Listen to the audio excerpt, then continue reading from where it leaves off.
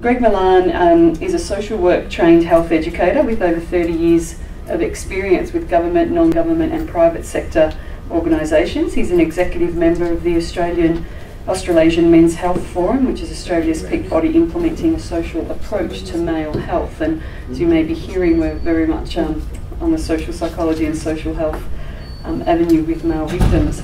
So for over 20 years, he's been working in men's health promotion, implementing different programs and professional training services, particularly for other service providers, health service providers and otherwise. So Greg will share that with us now. Thanks, Greg. Thanks a lot. Thank you very much for inviting me along today. This little slide starting my presentation actually has this rather interesting poster from Canada, which I think clearly talks to me about the fact that this whole issue has been silenced, and that campaign was around working with those people that have been silenced, with men that have been silenced when we think about domestic violence. My background in this work, yes, I've been a social worker for 30 years. I guess my clinical work in supporting male victims of domestic violence over the years. I've had some past clinical group work with men who have experienced childhood sexual assault, which is a different issue. I run a number of programs for men and have for a number of years. Two of those, understanding relationships and dealing with difficult emotions, which are men-only programs, have involved men talking about domestic violence. And just a quick scenario is that I was asked by Relationships Australia in Newcastle to run an understanding relationships workshop for them, which I did. Very good workshop. I ran over a number of nights, 5 or 6 nights. I think on the 5th night we actually talked about destructive relationships, and I bring up the issue of domestic violence and other issues, drug and alcohol issues or mental health issues that could be destructive. And we had this lovely guy in the group in his 70s. Unfortunately, his wife had passed away a couple of years ago, and he was obviously still grieving her passing away. He was getting a lot out of being at the group, and when we started to talk, I started to talk about domestic violence. He said, well, you know, my wife used to hit me with a fry pan once a week, but isn't that what love's about?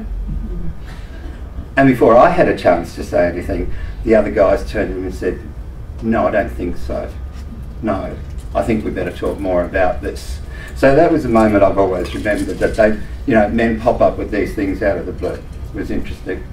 I've been a long time advocate for men who suffer violence and abuse in their relationships, and I've worked in the men's health area for a number of years, and there's a huge growing awareness of in both the health, welfare and the men's health sector of the needs of men affected by violence and in their relationships.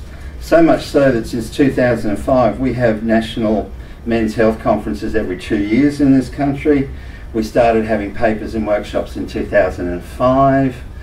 The last conference we had was in 2009 in Newcastle, where there were 15 presentations at that conference on this issue, and we've got our next one coming up in Perth shortly. So we've been tracking this for a while.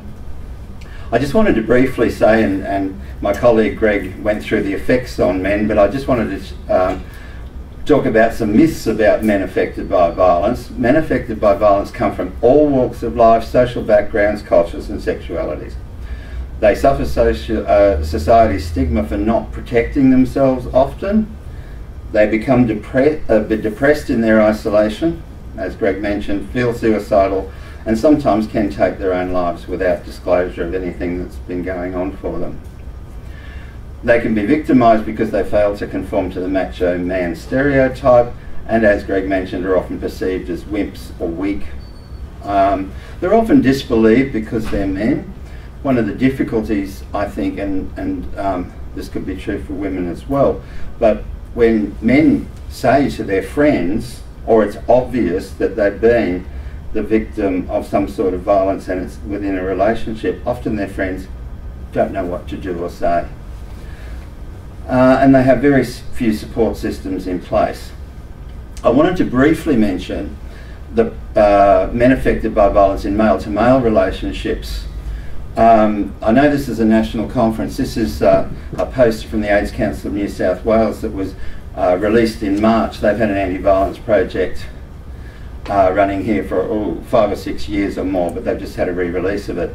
Australian research shows that domestic violence is as prevalent amongst gay and lesbian communities as it is in the wider community.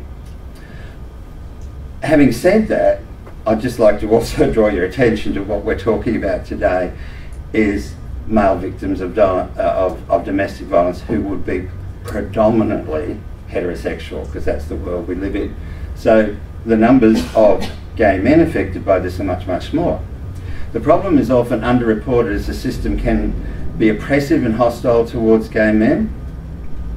Gay men who experience violence report being afraid of revealing either their sexual orientation or the nature of their relationship to those that are trying to help them. Something specific to gay males is that outing around sexuality or HIV status can be used as a form of control by the abusive partner. And the other point is telling heterosexuals about violence in a gay relationship can reinforce the myth many believe that gay relationships are abnormal, and this can further cause the victim to feel isolated and unsupported. I run a training program called Working with Men Affected by Violence, and I've run that here and in Perth and in a few other places. I run the only training program for workers in this country on this issue. I personally actually think that's terrible, that there's only one and I'm the person doing it, and I haven't run too many. But a typical one-day training program would include the following things: a background to the issues and what we need to do, the effect of violence on a person, what's different for men. So we're talking about men here, what's different for men from women.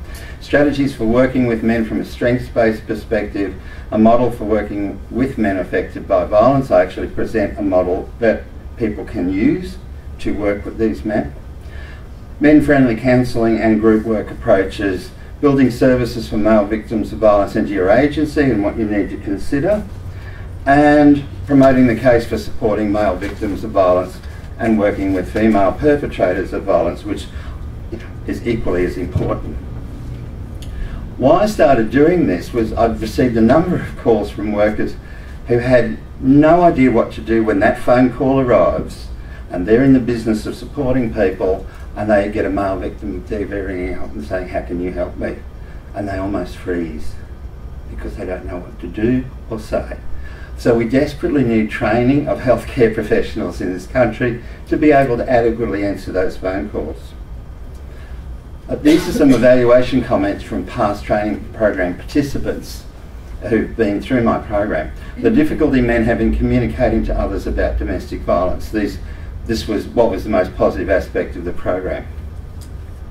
The domestic violence is a social problem rather than a gender problem, as it's often perceived.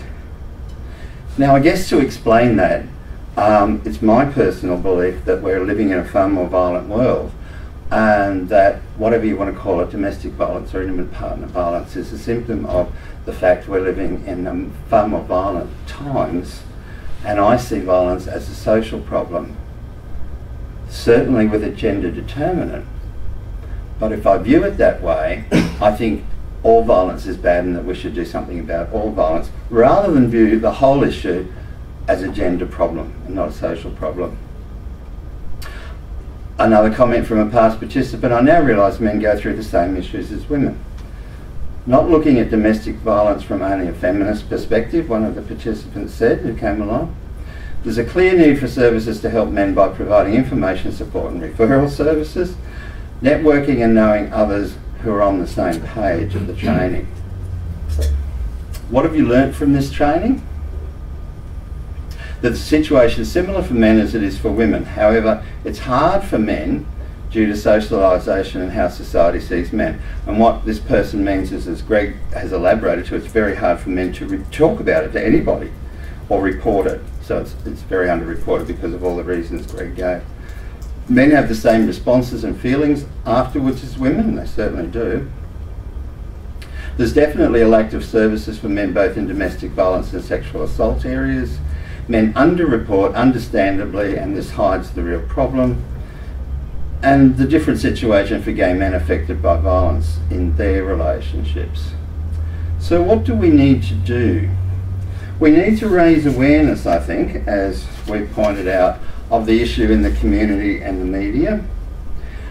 I remember distinctly the 1 in 3 campaign that Greg's worked so successfully on was launched in November of 2009. It's a great campaign, a great website, but when it was launched I was one of the people that the media could have interviewed across Australia. So the ABC, as they often do if it's a men's health issue, I live in Newcastle, rang me up and said, Greg, come in and let's talk about this. The ABC, the interview I had in the morning about this was like, Greg, tell us about this brand new problem and what's caused it. Oh good, you know it's not a brand new problem, that's good. But the ABC saw it that way. They really, it was a female journalist, I'll put this into context, had great difficulty in getting her head around this problem. Where's it come from? You know, why didn't we know about it? But as colleagues have said today, it's been around for a long time. And I was working as hard as I could to talk about it, and we were interrupted by a phone call from a guy who rang up to talk about his own abusive relationship and what went on in that in the middle of it. And so that interview happened, then we came back to me talking more about it, but that changed the whole nature of the interview. It's kind of interesting, but the interesting point was the media don't get their head around this either. The media, like everyone else, sees domestic violence as something men do to women. They see it in that context only. So we need to do a lot of work in the community, but also with the media. We need to provide education and training for, I think, domestic violence workers, community workers, health and welfare workers, and I'd also say legal workers in there as well. We need to advocate more for resources and services for males affected by violence. We need to encourage the domestic violence area to rethink, refocus and retrain staff to provide services for male victims of violence and female perpetrators of violence as well. And we need to seek separate funding for support services for men and never in any way undermine existing services for women. Thanks a lot.